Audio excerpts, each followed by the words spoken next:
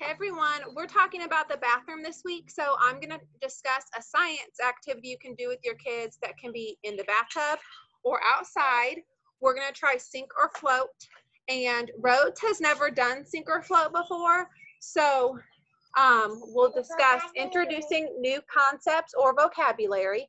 When you introduce something new, you need to make sure you use simple language, and children learn best from doing something. So that's what we call experiential learning. You want them to do the activity, they're more apt to remember the word or the concept if you're doing it while you're explaining it. And then we're also going to discuss think alouds. So I've talked with you about a child with lower language, how you constantly narrate. When a child has more language, it's okay. You're going to narrate your thoughts. So, I wonder what would happen if we do this. I think this is going to happen. Just whatever you're thinking, just say it out loud, and that will give them the concept of just the thought process in general. All right, so are you guys ready to do sink or float? Yeah. Okay. Now, I want to tell you what the words mean before we start, okay? So, sink means when something goes all the way down into the water. It goes down, down, down. Okay? Float is when something stays on top of the water. Okay? Look, the leaf is floating. You're right. The leaf stayed on top of the water. It can float. All right? So let's see what will happen if we try different things and see what will sink or float. And I want you to make guesses about what you think will happen, okay? What do you want to try first? My fish. Your purple fish. Do you think, wait, take a guess. I wonder if it will sink or float. I think it'll sink. You think it will sink down? Oh, I think. Can I try? You think the purple fish will sink? Can I see? Okay, yeah, go ahead and try. Wow, Ram! Oh, it's sinking. You're right, the purple fish is sinking, and what happened to the boat? It's floating. Fish. The fish went down, down, down into the water. The fish sunk, but the boat is floating. It stays on top of the water. Well, I'll show you. And then with Remy, you're going to continue that skill of expansion. So if he says something, I'm going to state his idea in a more complete way. Mommy, let's try something. Rem, what do you have? The spoon? Yeah. Tell me, I want the spoon. Two. Oh, you have 2 spoons? Let's see if they sink or float, okay? Put the spoon in the water. What's happening? It's floating. Both of the spoons are floating. Can I show you what's happening? Look, Rose, I want to show you something. But look what happens with this spoon when you put water in it. It starts to sink. When water gets on top of that spoon, it sinks. Let's see if water gets on top of this spoon, what happens? It still floats. I wonder why this spoon floats, but this spoon sinks.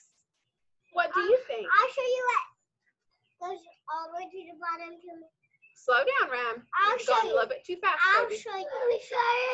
The butterfly sank. It's okay. That spoon keeps on floating, Ram. It stays on top of the water. And then I'll show you what it goes all the way down. These little balls. You think the little balls are going to sink? Yeah. All right. Yeah, try it. I'll try all of them. Okay. See if the balls will sink or float. And since it is a new concept, I'm saying those definitions over and over again as we're doing it.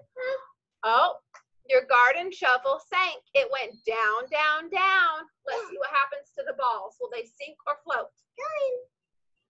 Floating. They're floating. So these are just some little berries that she found on our walk that we just finished up with. Wow, they're floating. Did you think they were going to sink or float? You thought they were going to sink, but they were floating. What do you think the ball will do? Take a guess. Float. The ball is floating. I'll show you what. Remy, can you get that piece of foam under the chair? See what you think will happen. I'll sink.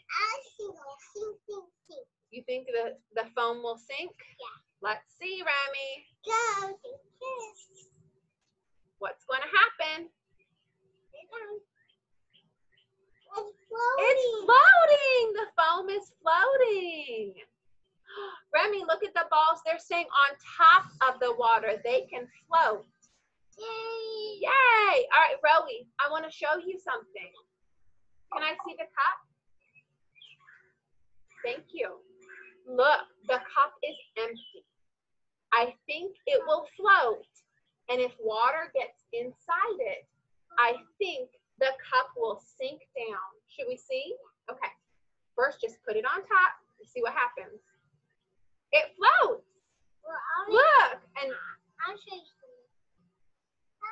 some water got inside. See what happens when the water gets inside, Rowie. Put it in. See what happens, Rowie. It's okay if the balls are in there. What's happening? It's sinking. When water gets inside the cup, it starts to sink. Wow. Why do you think this spoon can float, but that spoon can sink? Because it's magic. You think it's magic? That spoon sank. I think it's because this spoon is made out of wood and that spoon is made out of plastic. Are you catching the spoon? Yeah. Good job, honey. Wow. That was pretty fun, wasn't it? And do it again. Can you tell our friends bye-bye? Bye. Bye, friends. Remy, can you say bye-bye? I'm going to play for a little bit. Yes, you can. Floaty, floaty.